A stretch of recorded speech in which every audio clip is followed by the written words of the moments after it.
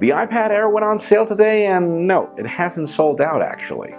Nokia also moves the needle in their smartphone market share in the United States, and yes, we are giving away a Google Nexus 5.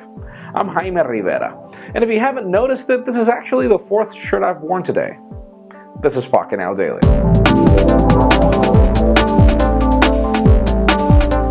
Let's start today off with some official and actually very cool news, as Nokia, and notice I did not say Windows Phone, I said Nokia, has just moved the needle of their market share to 4% of the US market. And this is big news actually. I'm not talking just about Windows Phone, this is just one OEM, even though it's most of Windows Phone. But still, this means that Windows Phone is as well growing in the United States, which is great news. Nokia has done a lot of sacrifice, a lot of good work in their phones lately, and we are expecting them to actually grow. They deserve it, and it's actually great. Now let's go through some sort of bad news for the Android 4.4 KitKat rooting community, as it turns out that the kernel's got this new security feature that protects it from malware and exploits, and that's pretty much the way you root a phone. We still don't know exactly the way this is going to play out. Obviously the rooting community is going to figure this one out, but so far it does seem that there is a hurdle there, and CyanogenMod has just published their 4.3 upgrade, but 4.4 is still in the pipeline, so you get where things are going, right?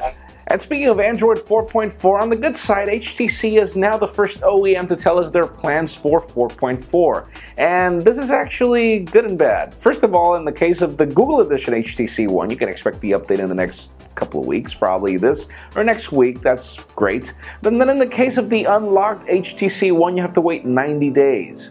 Yeah, 90 days, next year, when the HTC 2 is launched. And then for those of you that are waiting for, Android 4.4 on your carrier variants for the United States, I have nothing to tell you, sadly. We don't know.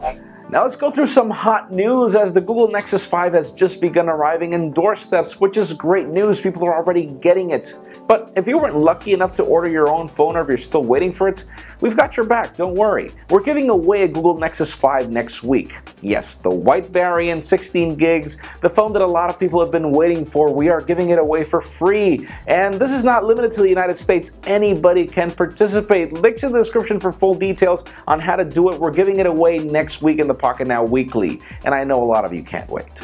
And finally, for the odd news of the day, Apple's iPad Air went on sale today. You can bet our unboxing is live. There are a lot of comparisons in our review coming up very soon, but interesting, I mean, the tablet did not sell out for the first time ever, I believe. The stores are packed with iPads. You could go to the store right now and buy your own, or online, whatever is best for you. But it's really odd. I mean, we haven't heard reports of crazy lines. We haven't heard reports of anything. So could it be that Apple was really prepared for this launch? Or could it be that, well, people are waiting for the iPad mini with Retina display? So that leads us to the question of the day. Are you waiting for the mini with Retina display? Are you getting an iPad Air? Are you getting another tablet that's not an iPad?